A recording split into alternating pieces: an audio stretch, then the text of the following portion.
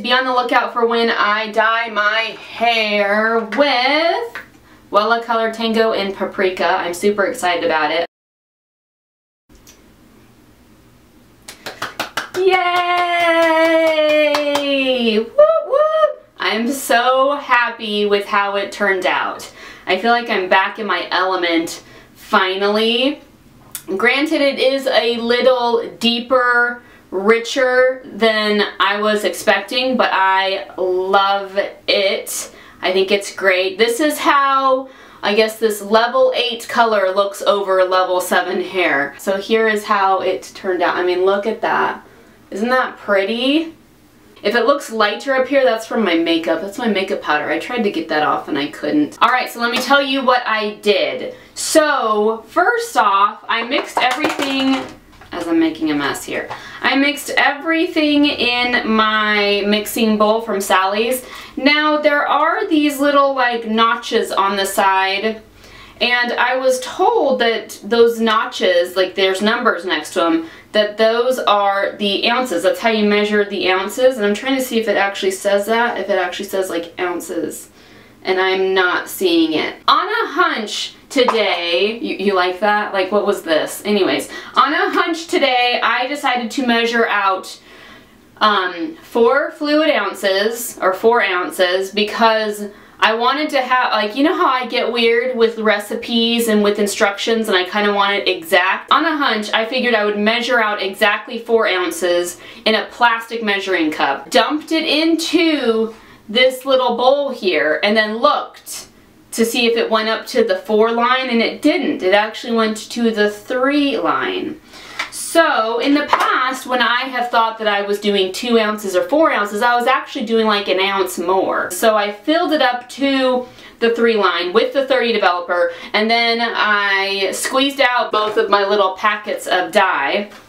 It's interesting because the dye kind of comes out with this creamy color, and then it kind of turns pink, and then it kind of turns this like light purpley kind of color. It does create a very thick dye. That was told to me in my last hair video, because I mentioned I wanted to use a squeezy bottle, and someone commented and said no, it's too thick for a squeezy bottle. So I mixed it, and it took a while to mix. It took quite a while to mix it. And then once I thought it was mixed, suddenly like a purple streak would show up in the bowl. And so I'm like mixing it again, and I'm realizing, oh, I think it's just developing. Now remember, this is 8RRV, so red, red, violet. The violet, you could see the violet as you're mixing it. You could see it like kind of pop up. So I kept mixing it, mixing it.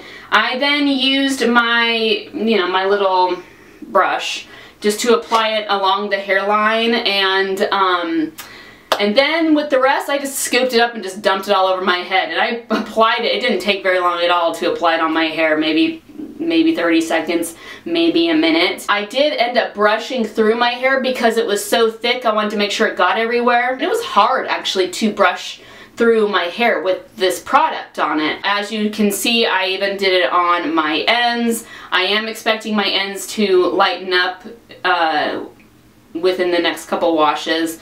Already, I don't know if it's visible or if you can tell, maybe if I bunch it together, it already is a little bit lighter. This is more of the color that was shown on the swatch at Sally's. So I was totally scared at first because this turned out a dark brown color on my hair. It was like dark brown with a little bit of red.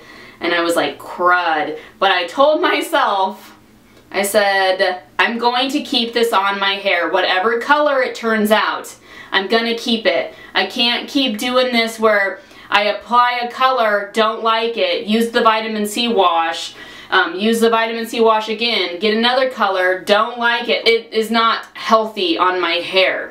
And so I told myself I'm just going to leave it as it is. If it turns out to be a super dark brown, then okay, it turned out a super dark brown. I didn't think it would, and then as time progressed, which I didn't get this on camera because my camera stops every 12 minutes, I want to say. It stops and you have to like hit record again. I don't know why that is. It's just, I looked it up and it's just typical. It's typical for cameras like mine.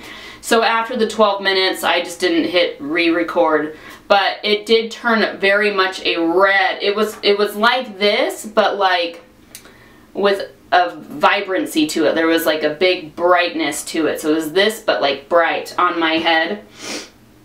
It does stain. I had to use a lot of the wipe off hair color removers. I love, these things are great. These things work like on your sink, you know, on your cabinets, you know, everywhere. That works really well to remove it. I left this on my hair between 30 to 35 minutes. It is instructed to do 30 minutes, or for the stubborn grays, do 45. Hey guys, okay, there is one big detail that I totally overlooked and forgot to mention, and that is when I washed my hair out.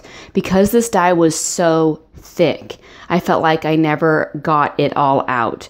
So I washed it out, and then I used my Shea Moisture sulfate-free shampoo, really tried to scrub, and even then my water was running out red. When I got out of the shower, my hair was still dripping in color. So it bled a lot. It bled on my towel. Be sure to sleep with a dark colored pillowcase, or a pillowcase that you don't care will get dyed, as it will bleed if your hair is wet. Be sure to wear a shirt that you don't care could get stained, or a dark colored shirt while you are waiting for your hair to dry. All right, that's it. Going back to the video. Another thing it mentions in here is to not use anything metal.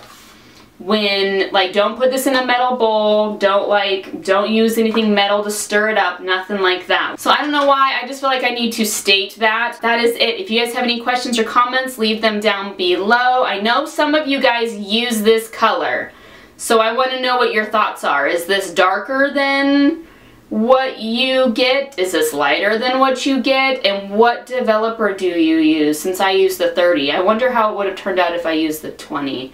But I really like it like this. So I was very pleased it turned out like this. Back in my element, I got my red hair back. So that's it. You guys have a good day. I'll catch you on the flip. Bye.